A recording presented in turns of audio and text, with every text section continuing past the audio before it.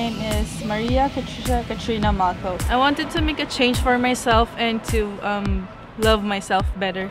And I think I'll always do this for my future.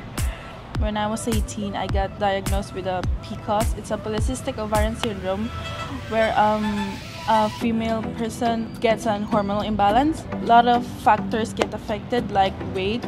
Before I started going to the gym, I was 200 pounds because of my hormonal imbalance. So usually when you have a PCOS, all you have to do is like lifestyle exercise. That's it. Before that 200 pounds, I used to I have confidence in everything, but when I hit that weight, I don't go up a lot and I just feel very self-anxious and everything. I'm stepping up. Come with me.